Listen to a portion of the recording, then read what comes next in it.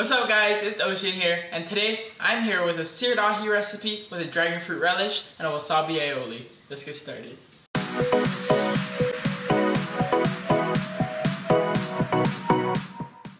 As always, we're basing this recipe off of our Pā'ina bag. This week's Pā'ina bag 16.0 featured fresh ahi tuna from Kona fish, thank you Ka'eo, and a variety of other produce. So we're gonna break this video into 3 parts. First, we're gonna make the wasabi aioli.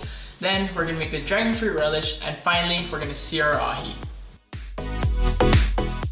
To start off this wasabi aioli, it's very simple. We're just gonna take all of our ingredients and incorporate them into a mixing bowl. So here's what you'll need.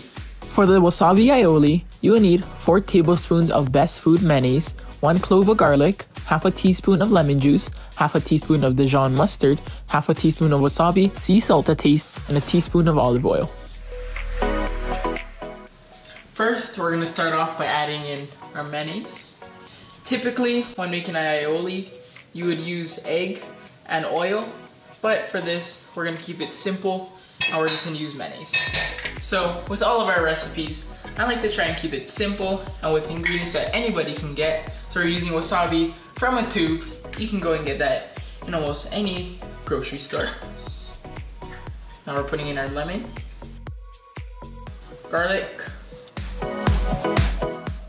Dijon mustard, and finally our salt. Now take your whisk and mix it together.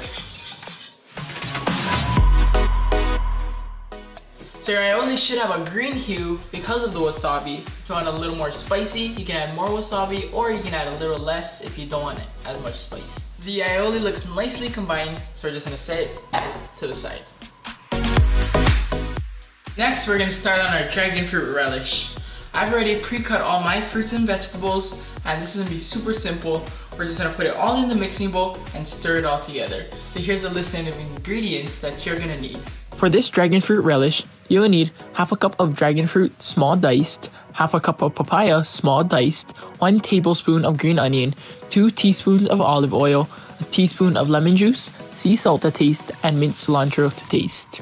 As you may have noticed, the 2 main ingredients in our relish today are the fruits featured in the 16.0 Pā'ina bag. First, we got our dragon fruit from Adaptations and Kona Dragon Fruit Inc. And then we got our papayas from Johnson Family Farms down in Opihikau. So glad that we got to go and see their farm. It's a beautiful property and it was a great experience.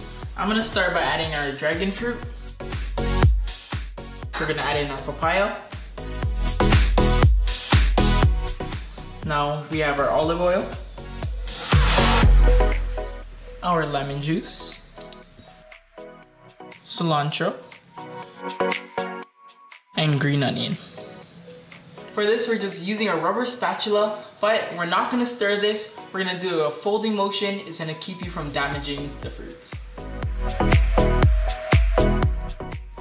The fruit in here is gonna give you a nice sweetness. That lemon's gonna give you a nice acidity. And we're just gonna finish it off with a few pinches of salt. I'm just gonna fold the salt in real quick. The salt is just to taste, so make sure you don't add too much, so you can just try it and see if it's to your liking. And now we can set our relish to the side. Now the fun part, we're gonna get to sear our ahi. Here's a list of ingredients that you're gonna need.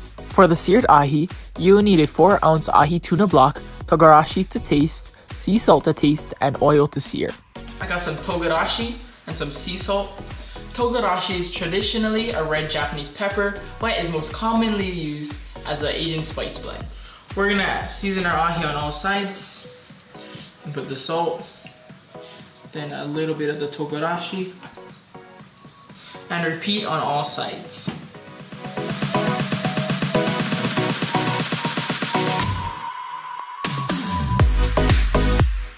I'm putting my pan on high heat. We're gonna add our oil in. We're gonna let that get hot. We're gonna sear this fish, which basically means the inside will still be raw, but the outside will have a nice brown crust. We wanna make sure that our oil is super hot just before smoking. It's gonna really help when you're searing the fish.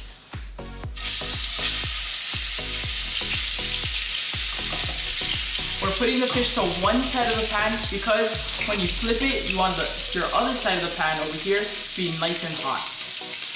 We're just gonna let it go for maybe about 10 seconds. We're gonna flip it. You can see that our fish has that nice brown crust on the outside, but our middle is still raw. And remember, just a few seconds. As you notice, when I'm flipping the fish, I'm switching sides of the pan so that it'll just always be hot.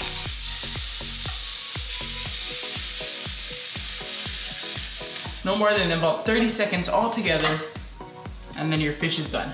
Let's go ahead and slice this up.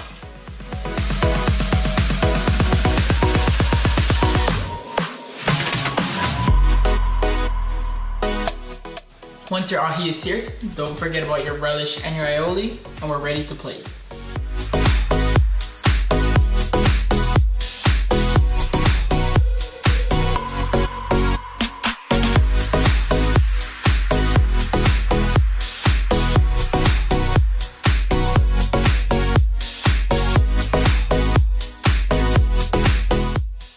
Simple seasonings on top of our seared ahi, but with the aioli and the fresh dragon fruit relish, it just makes the flavors pop. Thank you again to all of our farmers and vendors, and until next time, bye guys.